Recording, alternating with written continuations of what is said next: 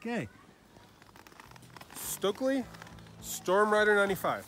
So this is an old standby. It's, well, not old, it's not old. The Stormrider 95 is a ski that's always been a benchmark in regards to on-piste, you know, front side, a little bit of, just a little bit of off-piste action, solid. It's a weighty ski. It requires skill. It's not a ski you get on if you're not a great skier. I mean, the idea behind this ski is, well, I'm a good skier.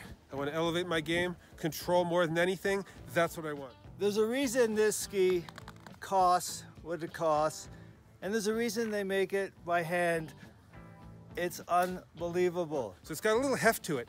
And if you're a good, competent skier, it makes beautiful arcs and is not affected by the terrain at all. So if you want a ski that will just simply flatten out terrain, if you want a ski that'll put you in charge of what's going on, I mean, this is the thing. But easy to ski on.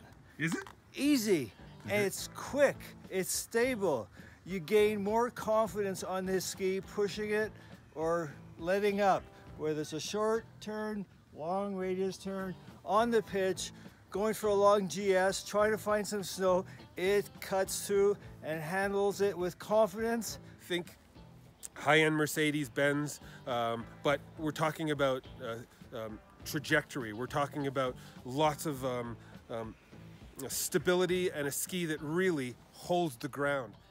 This is a ski that really rewards good technique. This is a ski that's firmly planted to the ground, and if you want stability and control, this is your ride. I've never skied on a ski like this before. It's worth the money. There's a reason they make it by hand to give you that great performance.